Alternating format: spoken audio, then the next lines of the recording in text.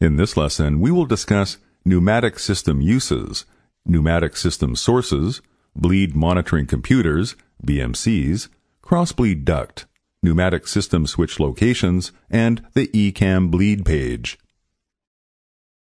The pneumatic system supplies high-pressure air for the air conditioning system, engine starting, wing anti-icing, water system pressurization, hydraulic reservoir pressurization, and aft-forward cargo heating if installed. The three sources of high-pressure air for the pneumatic system are engine bleed, APU bleed, and high-pressure ground connection.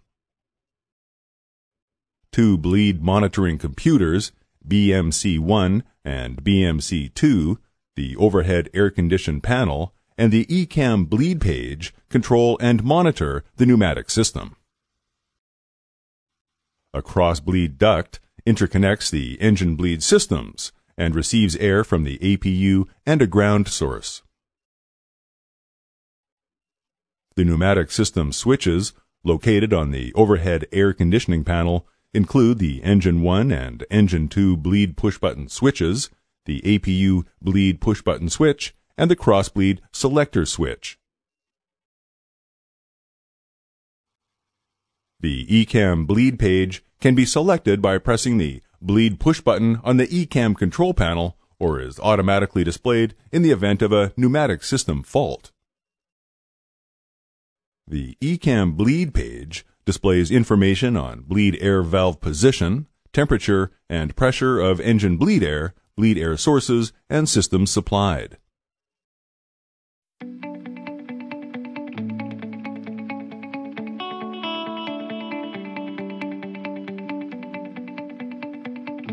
In this lesson, we will discuss the engine bleed system, engine bleed valve, high pressure valve, cross bleed valve, engine bleed push button switch, indications, and the ECAM bleed page. There are two similar engine bleed systems, one for each engine. Each system selects the compressor stage to be used as a source of bleed air and regulates the bleed air temperature and pressure. Acting as a shutoff and pressure-regulating valve, the engine bleed valves open pneumatically when engine bleed pressure above 8 psi is detected and the APU bleed valve is closed. Normally, the intermediate pressure stage supplies air to the pneumatic system. When pressure drops, due to low engine speed for example, the high-pressure valve opens to maintain a pressure of 32 to 40 psi. A pre-cooler uses engine fan air to cool and limit the temperature of the engine bleed air to 200 degrees Celsius. The fan air valve is pneumatically operated.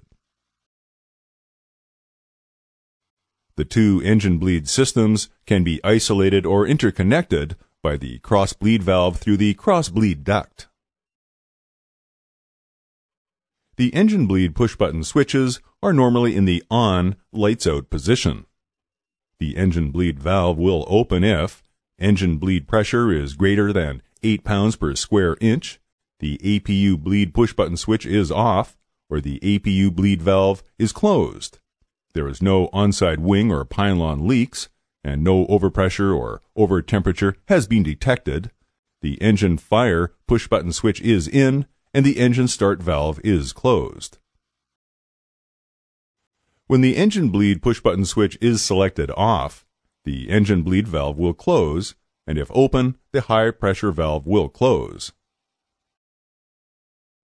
The engine bleed push-button switch will show fault with the associated ECAM warning if there is a bleed overpressure, a bleed overheat, a wing or pylon pneumatic leak, or if the engine bleed valve is not closed either during engine start or if the APU bleed push-button switch is selected on.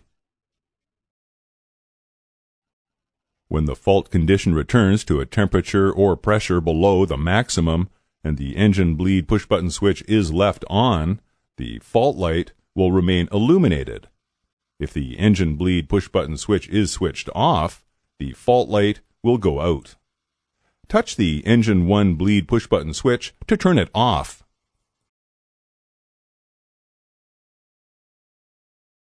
BMCs 1 and 2 supply information to the ECAM bleed page. When a fault is detected in the pneumatic system, the bleed page is automatically displayed on the lower ECAM display. Engine bleed valve position is displayed on the ECAM bleed page. The normal open or closed positions are displayed in green. When displayed in amber, it indicates a disagreement between the valve position and the BMC commanded position. The HP valve indication is green when it is in its commanded position and amber when it is not. The engine bleed's pre-cooler inlet pressure is displayed in green if within normal range.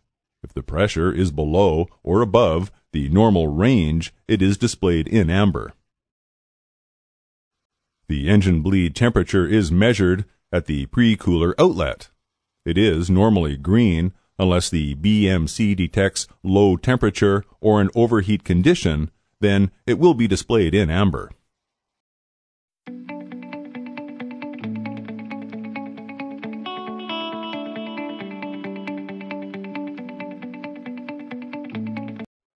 In this lesson, we will discuss the APU bleed system, APU bleed valve, APU bleed push-button switch, and ECAM bleed page. The APU load compressor supplies bleed air to the pneumatic system. The APU bleed valve only operates as a shutoff valve. The load compressor regulates the bleed pressure. The APU bleed push-button switch is located on the overhead air conditioning panel. It controls the APU bleed valve. With the APU bleed push-button switch selected on, the APU bleed valve opens if the APU speed is greater than 95%. With the push-button switch in the off position, the APU bleed valve is closed. A fault light indicates an APU bleed leak has been detected and the associated ECAM caution appears. When the fault condition returns to a temperature below the maximum and the APU bleed push-button switch is on, the fault light will remain illuminated. If the APU bleed push-button is switched off, the fault light will go out. The APU bleed valve appears in green on the ECAM bleed page when the APU master switch is on.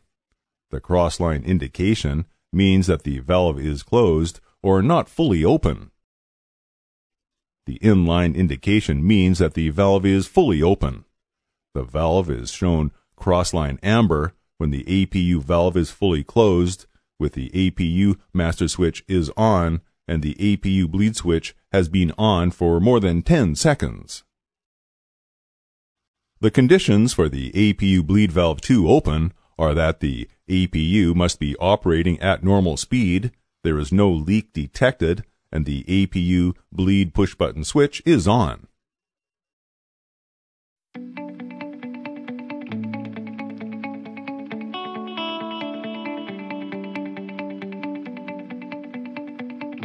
In this lesson, we will discuss the bleed monitoring computers, BMCs, and ECAM. One bleed monitoring computer controls and monitors one side of the bleed air system. Normally, BMC 1 controls the left side and BMC 2 the right. If one BMC fails, the other BMC takes over most of the monitoring functions of the failed one. Each BMC receives information from the bleed system, including system bleed pressure and temperature and valve position. Each BMC is connected to other systems needing information about the bleed system and to the other BMC. The two BMCs also supply information and warnings to the ECAM.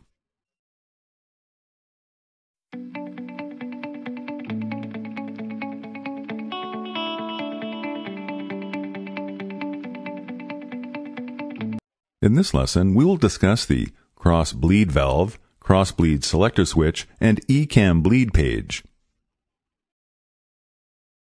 The cross-bleed valve allows the two sides of the pneumatic system to be isolated or interconnected through the cross-bleed duct. It is normally closed when the engines are running, isolating the two sides of the pneumatic system. The cross-bleed selector switch is found on the overhead air conditioning panel. The switch has three positions: auto, shut, and open. With the cross-bleed selector switch in auto, the APU running, and the APU bleed push-button switch on, the APU bleed valve and cross-bleed valve will open. Both engine bleed valves will close.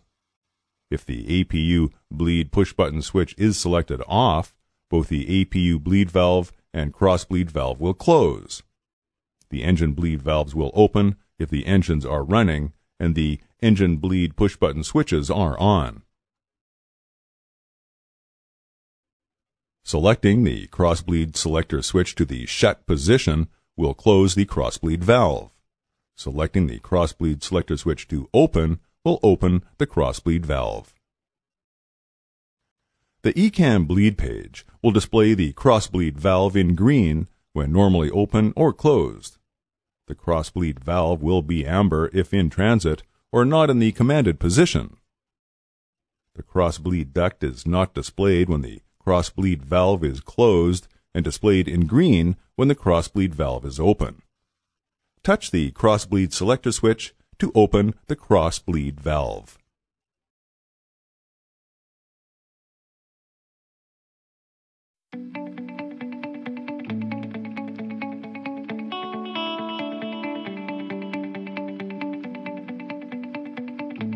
In this lesson, we will discuss leak detection loop locations, pylon and APU duct loops, wing loops, and leak warning indications.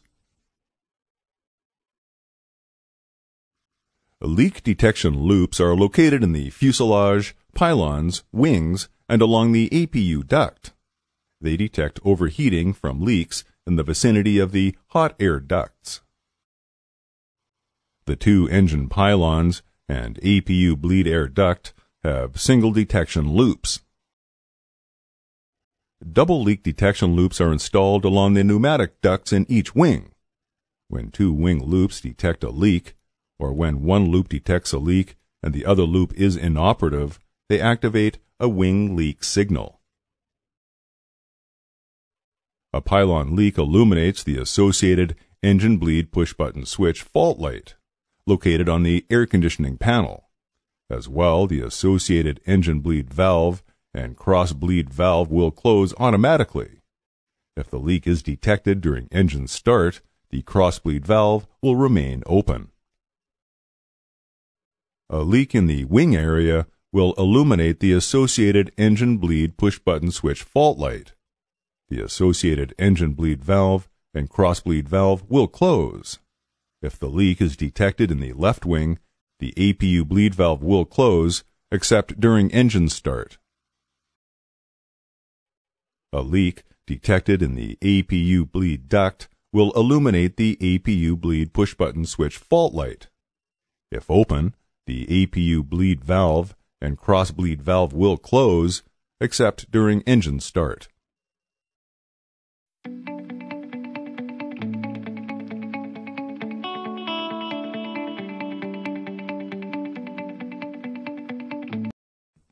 In this lesson, we will discuss cockpit geographic check, engine start, external air start, cross-bleed start, and after start. During the cockpit geographic check, check that the engine 1 bleed push-button switch lights are extinguished, indicating the switch is on. The APU bleed push-button switch light will be illuminated if the APU is supplying pneumatics. Next, check that the cross-bleed selector switch is in auto, and the engine 2 bleed push-button switch lights are extinguished. The APU is the normal pneumatic source for engine starting. Touch the APU bleed push-button switch to open the APU bleed valve, allowing pneumatic pressure to the engines. With the APU running and the APU bleed push-button switch selected on, the blue on light will illuminate. If there are no pneumatic leaks detected, the APU bleed valve will open as displayed on the ECAM bleed page. Next, the cross-bleed duct will appear with the cross-bleed valve opening. At the bottom of the bleed page, pneumatic pressure will be indicated at the engines with the engine bleed valves closed. Engine start procedures will be covered in the power plant module. With the APU unserviceable, the procedure is to start engine number 2 first using external ground pneumatics. This is due to the external air connector being on the left side of the aircraft near the danger area of engine number 1. On the ground only, the green ground air symbol is always displayed on the ECAM bleed page regardless of any ground connection or pressure.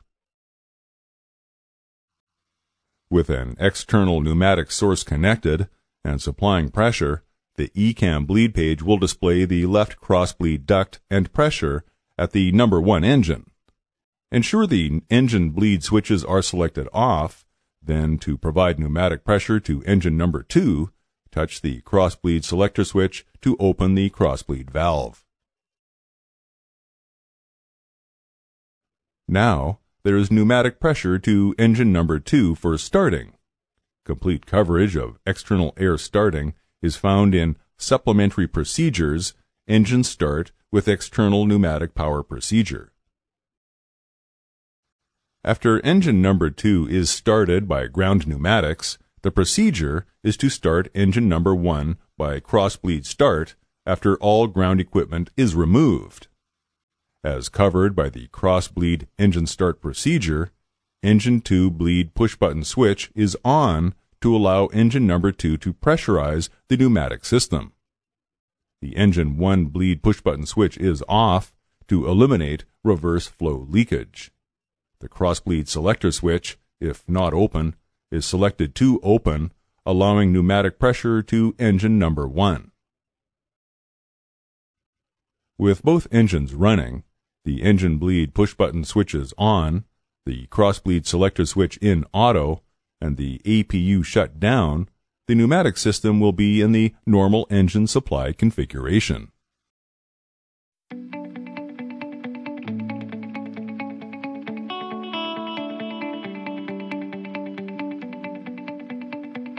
In this lesson, we will discuss the following ECAM messages: Engine 1 bleed fault, APU bleed fault, left wing leak, and APU bleed leak. If engine bleed pressure or temperature reaches the set limits, the engine bleed fault is triggered. A single chime will sound, master caution, ECAM bleed page, and engine bleed fault light will be displayed. With this condition, the engine bleed valve will close automatically, and if open, the high pressure valve will close. The only ECAM action to complete is the cross-bleed selector switch to open. This will allow both packs to be run from one engine bleed. If wing anti-ice was on, or is required, the affected pack must be switched off. Touch the cross-bleed selector switch to complete the ECAM actions.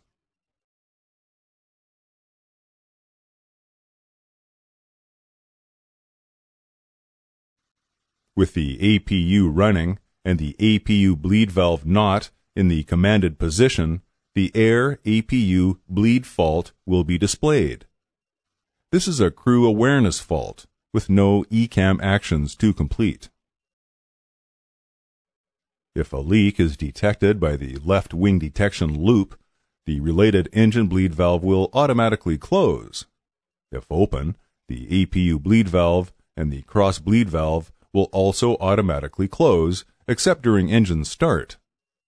As indicated on the upper ECAM, if on, the wing anti-ice must be selected off and icing conditions avoided. If a leak is detected by the APU leak detection loop, the APU bleed valve and cross bleed valve will automatically close, except during engine start. The upper ECAM will only display air APU bleed leak as there are no crew actions required. If the leak was detected during engine start, then an ECAM action will request the APU bleed turned off.